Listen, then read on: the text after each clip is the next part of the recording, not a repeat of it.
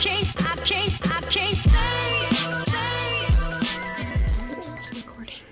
Alright guys, it's 9:30 on January 19th of 2019. It's the new year. Today is the night before we are going to inseminate. I took an ovulation strip test today and the line was really dark, but just slightly lighter than the test line, meaning that we're gonna wait another day. With the strips that we're using, the best time to inseminate and to try is the day that your line is the darkest, because that means you'll ovulate 12 to 24 hours after that line, and usually sperm lives 3 to 5 days fresh. Frozen, I think it's around 3 days. So you want to get that window where you want to inseminate before the egg drops, but you don't want to put it in so early that the sperm dies before the egg actually comes. So the timing is a little tricky, but like the clinic that you're using, if you choose to do it at a clinic, will give you timing, and if you're doing it at home, just, you know, do your research. But I'm very excited. It's been kind of a difficult journey so far, just for me being the carrying partner. I've gone through a lot of tests at the doctor, lots of blood tests. I think I've had 18 vials of blood taken so far, and an HSG, which I talked about in another video. And it's just it's a lot on your body, but luckily I have been doing my best for the last, I'd say 8 months. I think it's been about 8 months, just eating and working out and trying to drink water. Being healthy and feeling good about your body definitely helps you get through it, because I know with some of the, like the HSG tests, like I didn't feel like myself for a while. I don't know why, I just felt off, I guess.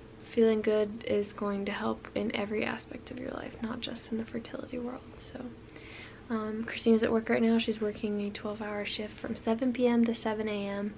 So I'm alone till she gets home tomorrow, and then when she wakes up after sleeping tomorrow, then we're gonna go and inseminate.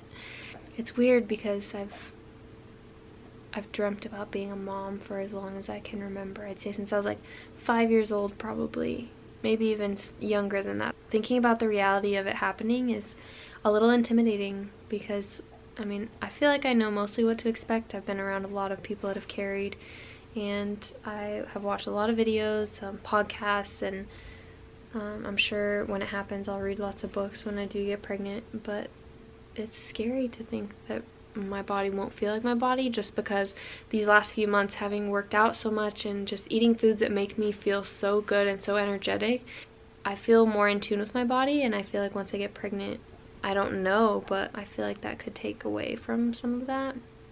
So that's the only thing that really makes me nervous. But overall, I'm just excited. I'm excited to try, and I'm excited for me and Christina to become moms. And I don't know, it's just something that I've always wanted, and I may be young, but this is the life that I've dreamt of, and I'm just so excited that we get to do it now.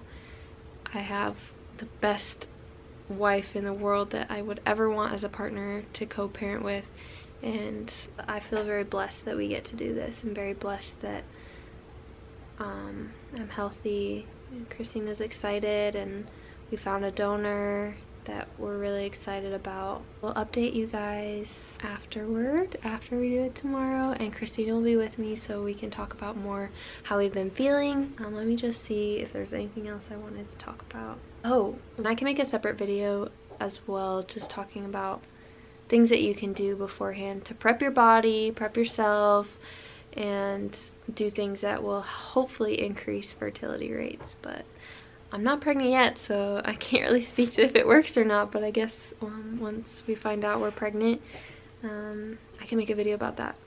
But yes, this is our first attempt, so I can talk about the whole insemination process as well in another video. But tomorrow's the day, guys. We're gonna make a baby. For this video, I just mostly wanted to talk about how I was feeling, and I'm feeling excited. I'm a little bit nervous because I know the 2-week wait will probably be long, but I'll probably talk about that again tomorrow with Christina. Maybe hopefully ways we can distract ourselves. But thanks for watching, guys, and hopefully I'll see you soon with an update.